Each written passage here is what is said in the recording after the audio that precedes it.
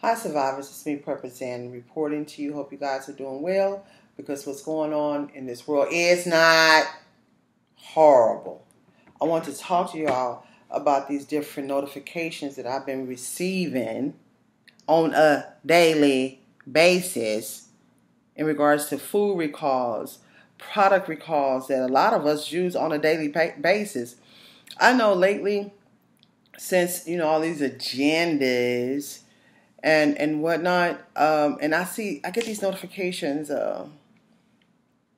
through, so you guys can get them too. Sign up for these notifications.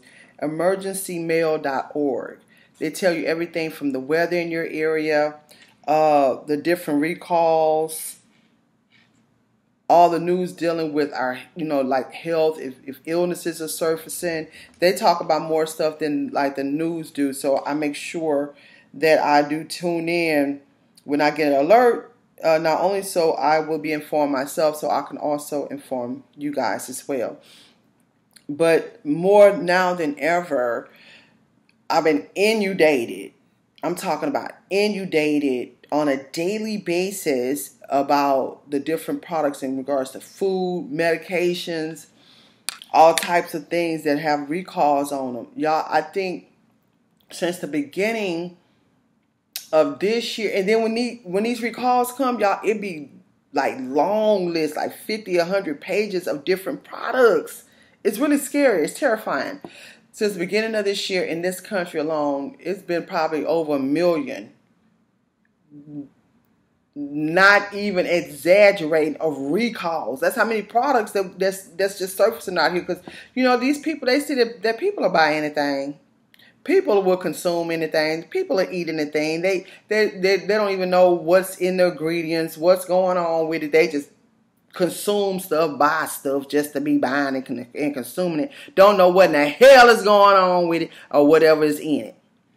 So this is the latest one. But that's why I try not to. Oh, this is the point I was trying to say. I even stopped buying toilet paper, certain types of toilet paper, and I stopped buying deodorant, because that stuff get in your body, get in your skin. You don't even know what it is. I use baking soda for the deodorant. That's sometimes I really don't even have to use it as much, because I don't eat a lot. I eat one time a day. And usually what you put in your body, that's what causes you to have like an odor or sweat or need deodorant and all that old crap, mess, junk, foolishness. So I don't, and then when I do eat, it's fruits and vegetables most of the time, man. I ain't putting no blood products and all that stuff and animals and all that in my body. Every now and then I might take some little chicken or fish or whatever. But it's not like on a daily basis, so I don't have to worry about odors, but I do exercise a lot. So I use baking soda. And then as far as the toilet paper is concerned, I don't know if y'all remember when I went shopping and I was looking at the ingredients of the products. Remember, it was a toilet paper and it said how they bleach it. And ever since then, I'm like, I didn't even know about this. But this channel is such a blessing. Y'all don't know. Y'all think that I'll be a blessing. Y'all be a blessing to me, because a lot of things not only y'all teach me, but I have to do research and stuff before I come out here, or if I'm live, or if I'm in a store and I'm taking y'all shopping with me and I'm reading the products for the first time with some of them. A lot of it that I'm not consuming, and I find out about different ingredients. It brings me to awareness too, because I'm like, I never knew that they was bleaching toilet paper, man. And then we wiping ourselves, our private areas with this stuff, man. That's serious to me. And just like I also found out that mushrooms were being bleached in certain countries. In that country, C-H-I-N-A. And then they bring that stuff over here. It's a lot of different foods are being bleached too. And it just don't make any sense, man. So, I mean, I use other things in that toilet paper. Now I still may use some of it sometimes, but I stay away from like buying it like I was.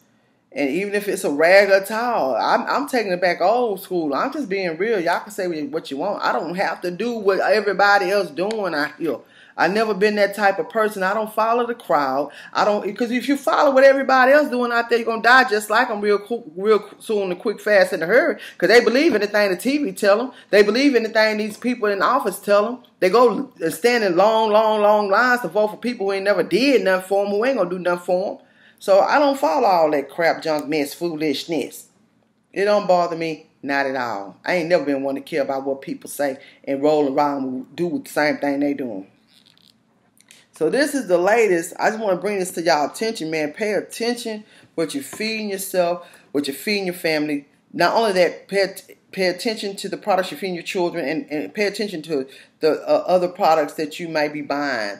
That you might, lotions and soaps and all that. Y'all, they've been having recalls on everything. I'm talking about everything. We got to go back to how it was when our ancestors were making their own soap, making their own clothes, you know, making their own cleaning products. And when a lot of these products got all these toxic chemicals and toxic stuff in it anyway. Now this here say food safety alert, salmonella outbreak linked to cookies. Probably junk, mess, foolishness in the cookies anyway. Don't get me wrong, I like cookies, but I ain't ate them in a long time. That's how I make them myself. It says salmonella outbreak linked to cookie dough.